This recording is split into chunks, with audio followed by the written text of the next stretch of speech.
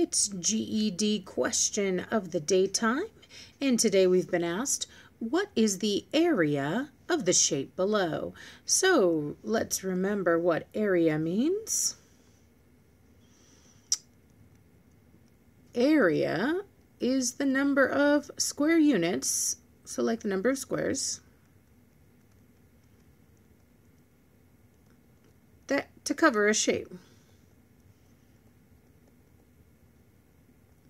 And a lot of us know that you can find area formulas on the GED formula sheet.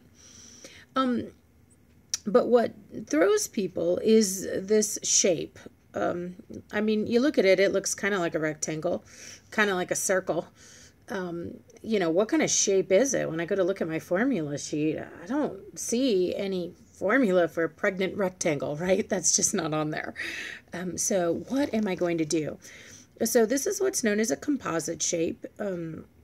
It's a shape that's made out of other familiar shapes that we do know. And so one of the tricks is when you're trying to find the area of a composite shape, you should try breaking this particular shape into shapes you do know. So no, I don't know how to find the area of a pregnant rectangle, but I sure do know how to find the area of a rectangle. Down here, I have a rectangle. Hopefully a lot of you by now have it memorized how to find the area of a rectangle. You know that if it's 2 centimeters going down this way and 7 centimeters going across, then we can just multiply those two dimensions, that length times that width, because that's 2 rows of 7 squares. And so that's 2 times 7, or 14 square centimeters for that particular portion. 2 times 7, or 14 square centimeters. Okay, so that piece is easy, but what's going to be trickier is this top piece. So first of all, let's just talk about what the heck kind of a shape this is. So yeah, it's obviously circular. However, this is not a full circle. And so what is this? Well, doesn't it look like a circle that's been cut in half to you? Sure does to me. And in fact, that's exactly what this is. This is a half circle. This is a half circle. Now, check out your GED formula sheet. You should have your GED formula sheet along with you as you work geometry problems. Okay, you're not going to see area of a half circle. It's not on there. You know, you see square, rectangle, trapezoid, parallelogram. Those things are on there. And then finally, the last formula you see under the area section is the area of a circle. So no, we might not have a half circle, but at least we have a circle formula. Now you're thinking, well, Kate, how am I going to turn a circle formula into a half circle formula? And the answer is in the word.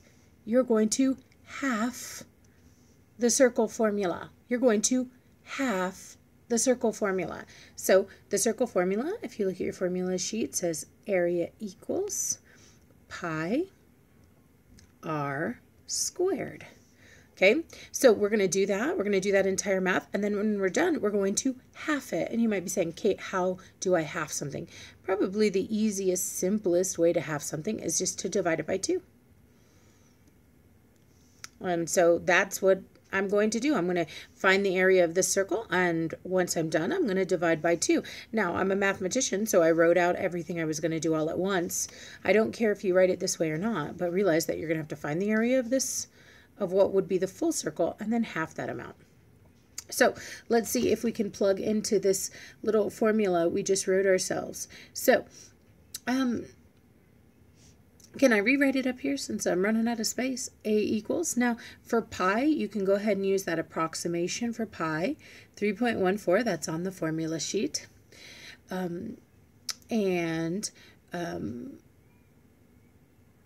The reason why I know how to do that, I was just thinking about that. That's why I paused. Sorry, guys. Why do I know that I can just plug in?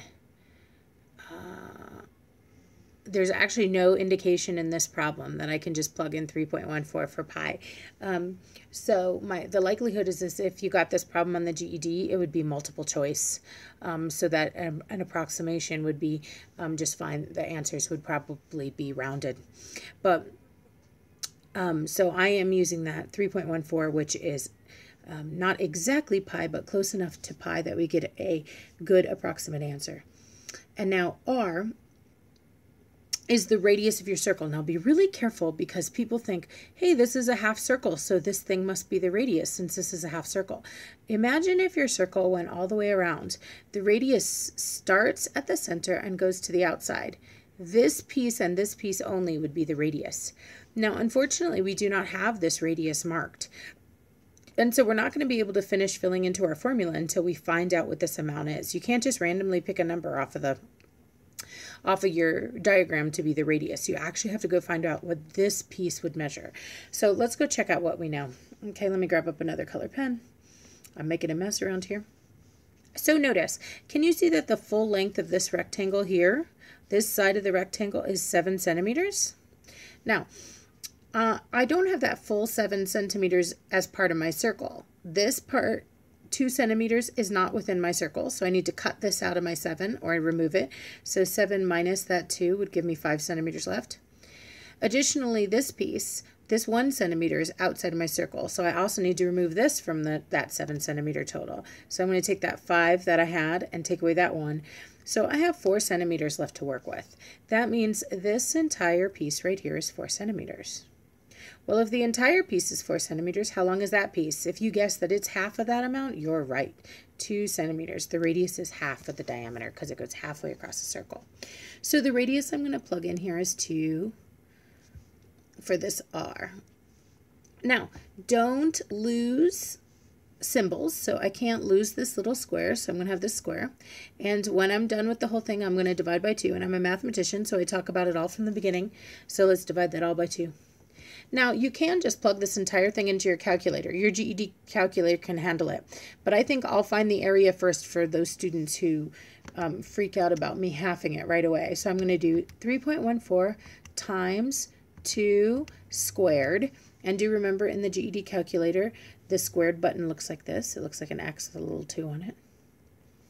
And when I type that, I get 12.56. So let me erase that.